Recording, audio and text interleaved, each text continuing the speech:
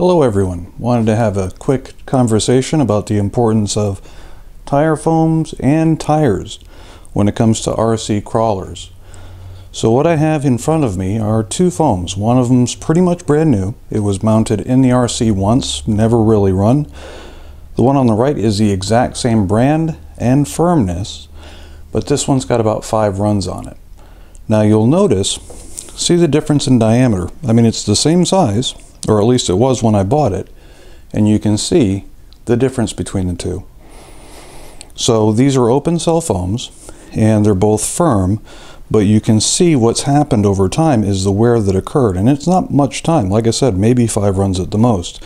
You can see that it's leaving dust behind as it literally just crumbles. It did that inside the tire too, leaving a really nice dust in there to clean out when I replaced this foam. The other thing that's interesting is if you look at the wear pattern on this foam, you'll notice that this side is worn a bit more, so that's likely the outer edge of the tire. The inner edge of the tire is still relatively unscathed, but you'll notice that there's a concave surface in the center where the center wear was a bit more than it was elsewhere. So at this point you have to ask yourself, why does that happen? What caused the center of the foam to wear prematurely? Well, that comes down to the fit between the foam and the tire.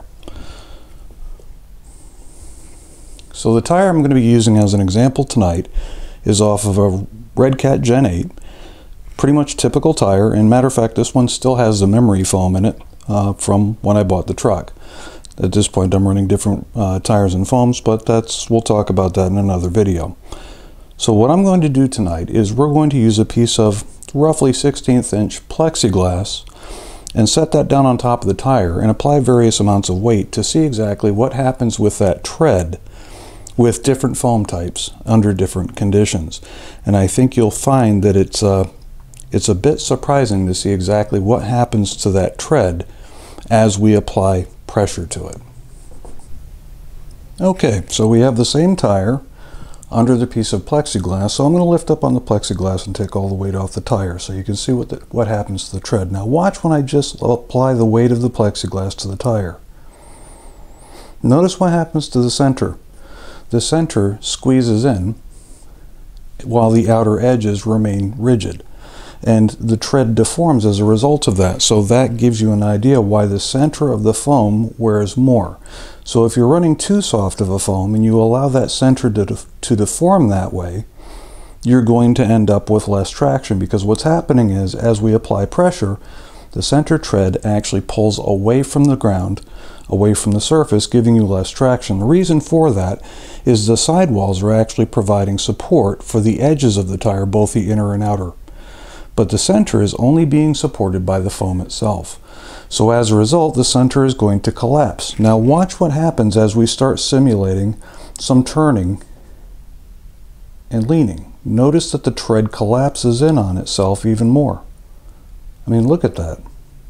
At this point, that center tread is no longer making contact with the ground. None at all. So needless to say, traction is going to be severely limited. Now, I'm going to switch out to something with a little bit firmer foam and we'll see how that does.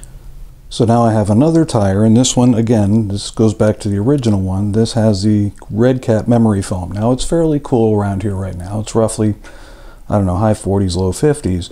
So this foam is pretty firm at the moment. Now again, watch what happens when I just set the weight down. Not much. You get a slight deformation in the center, nowhere near what we had before, but again, the tread is starting to pull away. And as I apply more pressure, you'll see it continues to do it. Now let's go ahead and move it back and forth. Now you can see these are doing a much better job of maintaining contact with the surface, but there's definitely a deformation in the center. That to me would be acceptable. You're maintaining full contact with the ground. Hopefully that helps to explain why we have that wear pattern down the center of this foam. Again, if you have a tire that has any give between the core in the center of the tread and the foam, that's going to allow it to buckle in. Or if you have a foam that is too soft and doesn't adequately support the center of the tire, the same thing's going to happen. And again, anytime that occurs, you're literally pulling that tread away from the ground or away from the surface, and traction is going to be limited. Now, there are plenty of other videos out there talking about tire deformation during cornering, where it leans over this way, that sort of thing. Again, I just shifted the tire back and forth slightly, and you could see how much the tread moved, especially with a softer foam. So there is quite a bit of traction loss when you're not running the appropriate foams.